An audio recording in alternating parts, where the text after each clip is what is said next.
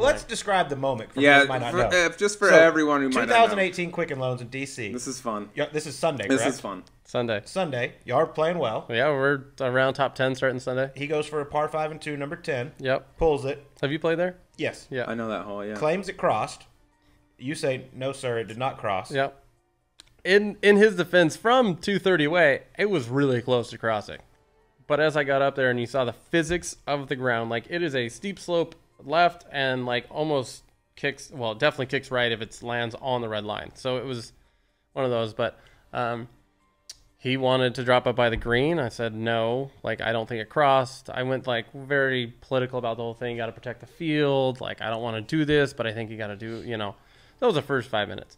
The next 5 minutes was, I don't even know. It kind of became a blur, but it was like hemming and hawing about, he's like, well, what if I drop back here? I'm like, that's even further right than, like, that's impossible for you to do there. So I got him to agree his ball didn't draw. I go, so if you hit from back there and your ball didn't draw, then it couldn't have crossed. Go back and forth. I have the shotling guy on my team. I got the spotter who was standing almost hit the spotter there. He marked his ball immediately in the hazard. I think it was 25 minutes later. Well, we had a rules official come over at 15 minutes, and he's like, "What do you think?" And I go, "Well, I know that he didn't cross here. I don't feel comfortable with it. It's got to go back." So then he like goes back. He drives the song all the way back. During this time, I mean, we're like 4th or 5th to the last group, and we're holding up everybody. Ben Crane and Ryan Palmer play through us. You're the only guy in the world who's let Ben Crane play through. Go ahead and send it. They played. I don't think there's been another instance in tour that anyone knows of. I'm sure it's happened, but like that someone played through. I didn't know it was allowed. Well, I didn't either. But Ben Crane and Ryan Palmer played through, and I'm laughing. I'm like, Ben Crane, and he's like, "What is going on?" And I'm like, "Don't worry about it, guys. Just go." So that was an interesting one, but it just eventually came down to the rules official came over to me and he goes, I can't do anything about this. I didn't see the golf shot. We have to go with the player in this instance. I go, the rules of golf are not helping me right now, and they're just letting this guy do whatever he wants. So he decided I would have been way more I would have been more comfortable. He would have dropped right next to the green where his ball kind of was. He was like hole high. He went like 40 yards back, where way more right of where that line is, and then he hit a good shot, made the putt, proceeded to make multiple birdies coming in, finishes T3, locks up his card for the year, goes to the British Open, and I was pretty heated all day.